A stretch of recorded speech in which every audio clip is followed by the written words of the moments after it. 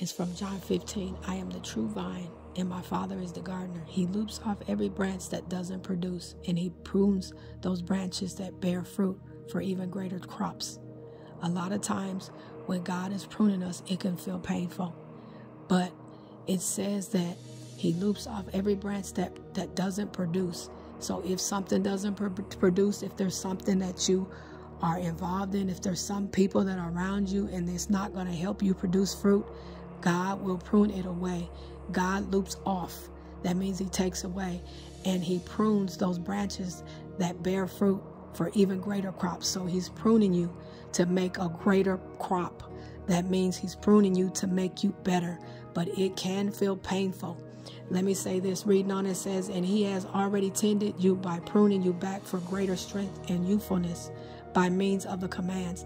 That means that God has already been tending to you. Everything that God has started in you, he will finish.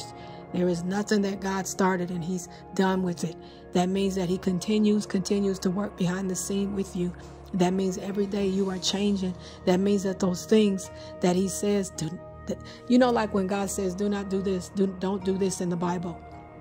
And you say, but it's hard for me not to do those things. Guess what? God is helping you. He is pruning away those things that are not meant to be there, so that it will be, so that you could be greater in the crops, so that you can be much better, so that you could be stronger, so that you can bear much fruit. Hallelujah, Jesus. And he says, yes, in 15:5, it says, yes, I am the vine and you are the branches. Whoever lives in me and I live in him shall produce a large crop of fruit. From apart from me, you can't do a thing. If anyone separated me from me, he is thrown away like a useless branch, withered, and he is gathered into a pile with all the others and burned. But you are in Christ Jesus. So when God is pruning you, it may feel painful, but guess what? It shows that you belong to him, because if you're apart from him, you can't do anything. So when you are with him and he's pruning you, that means that he is gathering you for something greater, something greater. And he says that I am the vine and you are the branches. Whoever lives in me and I am him shall produce a large crop of fruit. You are chosen by God. That's why God is pruning you.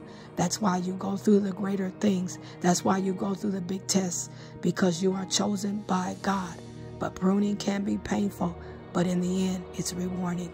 God bless you. Be blessed.